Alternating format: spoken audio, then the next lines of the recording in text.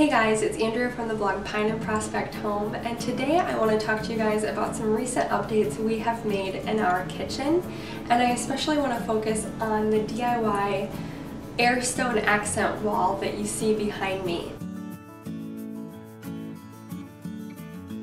So about 2 years ago now, I had this amazing opportunity to work with Airstone, and I covered my entire brick fireplace using Airstone. Now, this has been one of the most popular posts on my blog. I think a lot of people are interested in Airstone, and basically Airstone is just a very lightweight material that you're able to apply to your surface with some adhesive that they provide. It's very simple. In fact, my husband is actually the one who started on the fireplace, and I was just so impatient when he went to work the next day that I finished the entire thing myself. I was able to do all the cuts. It was basically like frosting a cupcake, and so I had a lot of fun doing the fireplace, and after we completed it, I really wanted to use the leftover stone that we had somewhere else in our home. And finally, I kind of settled on the idea of potentially adding stone to our kitchen. So our kitchen has come a long way since we moved into our home. The previous owners put in all the countertops, all the new cabinetry, all the new appliances. We were so blessed with those main components. But over the years, my husband and I have sort of added just every year maybe one or two more things to make that kitchen more of our style and really that cottage look that I'm going for. I plan on sharing all of those changes probably in a future video, just to kind of walk you through what we've done over the years to really create a cottage style kitchen.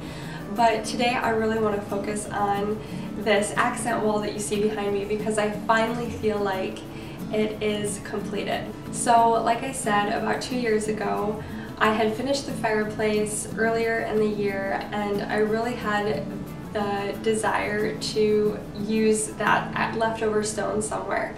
And so I had the idea of applying it to the back wall in our kitchen. And I didn't know if I would have enough. I just sort of started on it one afternoon while my youngest was taking his afternoon nap. So I did this all on my own. And once the stone was completed, I did decide to use a German Schmear technique, and I have a tutorial for this on my blog as well, how I sort of covered the stone to make it look more old, to make it look like it had been there for many years. So I did the German Schmear all over the stone. Then I just felt like once the stone wall was finished, it was beautiful, but I didn't like how it was sort of level with the window trim. The window trim in this window just didn't match the original windows throughout the home, and it just didn't feel like it flowed with the rest of the home. And so ever since I have finished that wall, I had really wanted my husband to add trim around that window to make it match the other windows in our home, but also to make it look as if the stone wall had already been there and then the window trim was applied on top of the stone. And so finally this past weekend we went ahead and tackled that project, and it was so simple. We basically followed the same tutorial that I explained on my blog on how to case an opening. I plan on sharing all the details about this window project hopefully very soon on my blog, but on a whim, when my husband finished all of the trim, I decided to stain the wood instead of paint it. I thought, you know, once it's painted, it'll be hard to change my mind and go back to stain, but why don't I just try adding some stain first and see if I like it, you know? And of course I can always paint it to match all the other white windows throughout the home if I don't like the stain. So I added some stain to the window trim that matched our dining room table, and I ended up really loving it. In fact, I feel like it's sort of a statement in the kitchen now. I feel like it looks so rustic and beautiful against the stone. Now, I can't promise that it'll stay this way forever because I'm always changing my mind. Maybe I'll switch and paint it white in the future, but for right now, I feel like the wood accent on that far wall against the stone is so beautiful, and it really just pops and adds a lot of warmth and contrast with all of the white and black going on in the kitchen. Of course, now that this far window has new window trim, I am already thinking about changing the window above the sink to have similar trim. Another thing that we decided to do, which again I plan on sharing how we did this, is we added some faux French window panes to the window as well, and it's hard to tell unfortunately in some of this video that I'm showing you just because of the way that the sunlight is blaring through the window.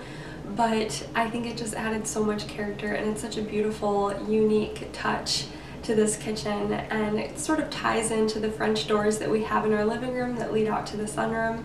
So I love the way that that looks now against the stone wall.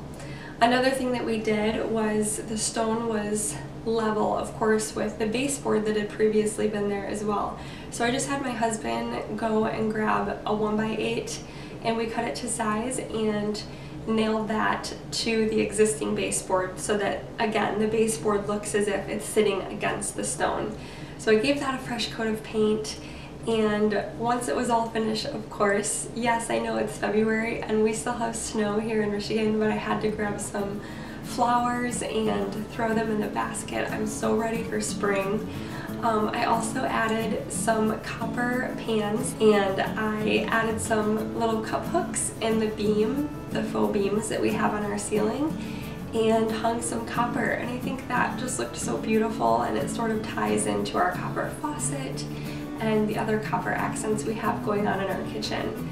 But I really love the way that this wall turned out. Another thing we completed this past weekend that I mentioned in my dining tour video that I posted recently is that we cased the opening that leads into the kitchen. So like I said, that originally when this home was built was just one single doorway. And the previous owner that lived here did a lot of great things, one of those being that he opened up the kitchen so that, you know, it's much more open, it flows nicely into the dining room. But that opening just didn't look original to the home, especially because in the 30s, that probably would have been sort of trimmed out. So we trimmed out the opening just like we did to our opening in the entryway. And again, I have the full tutorial for this all on my blog. I will link it in the description below. So I really love where our kitchen is heading. We have done so many things in this kitchen, and I mean, each year it seems like we do one more little thing just to make this kitchen feel more cottagey and warm and inviting. We have changed out the hardware, we've painted the walls, we've added subway tile, and we added faux beams to the ceiling, which again is one of my most popular posts on my blog, and I will share the link for that if you're interested in doing something similar in your kitchen. But our kitchen has come a long way, and I'm very, very thankful for this space. It's where I spend most of my time. Of course, there are some things that I would still like to tackle in this kitchen, just silly things that I don't really need. It's just more of a want than a need. So these handles that you see here, I actually purchased right when we moved into the home.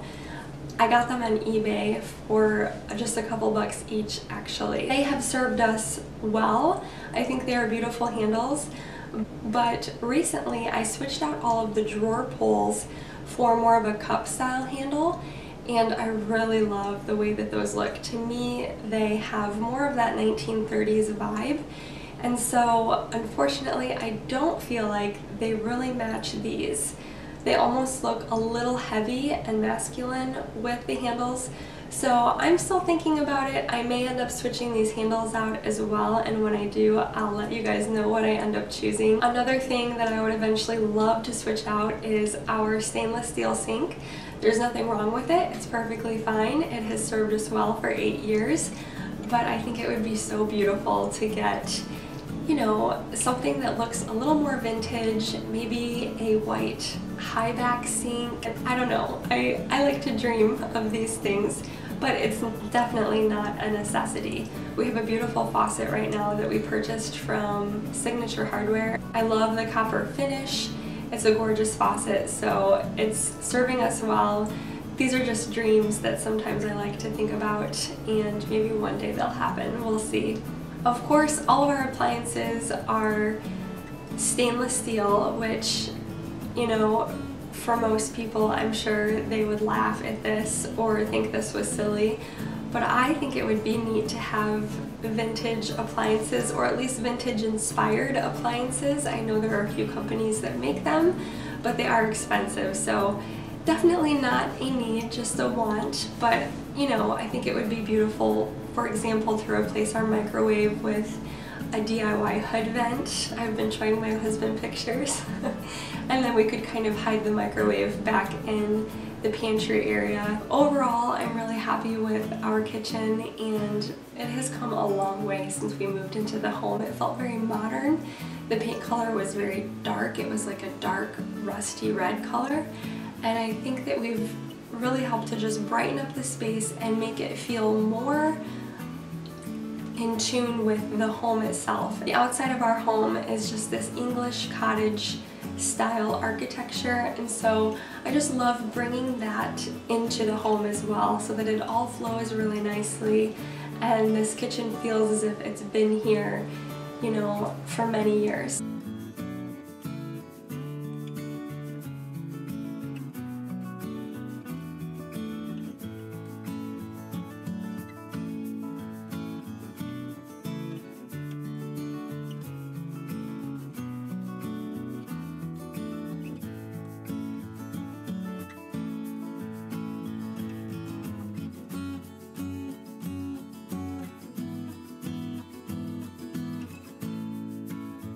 If you have any questions about my kitchen, or if there's something I didn't mention that you're curious about, please leave a question in the comments below. Thank you so much for watching. If you're new to my channel, please be sure and hit that subscribe button.